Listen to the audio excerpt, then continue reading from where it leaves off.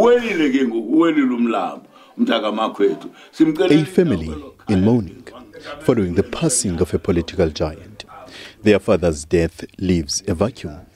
But the family, among them his widow Mandisa, received much-needed support in prayer. The liberation struggle icon and former parliamentarian had been battling with ill health for a while now. The funeral will take place on the 16th of April. The whole process of the funeral will be conducted at this homestead, in this farm. As per his will, he will be buried in Hoyita administrative area, where we all originate. It's his qualities as a political activist and a leader that endeared Makwetu to many South Africans. But his peers say those are the qualities he showed from an early age.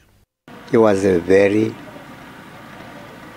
clever somebody, very passionate, and even at a very young age, he showed qualities of leadership.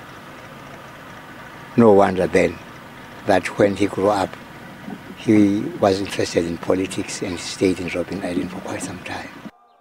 This remote farm is where Makwetu stayed upon his retirement from political activities, farming and making a difference in people's lives.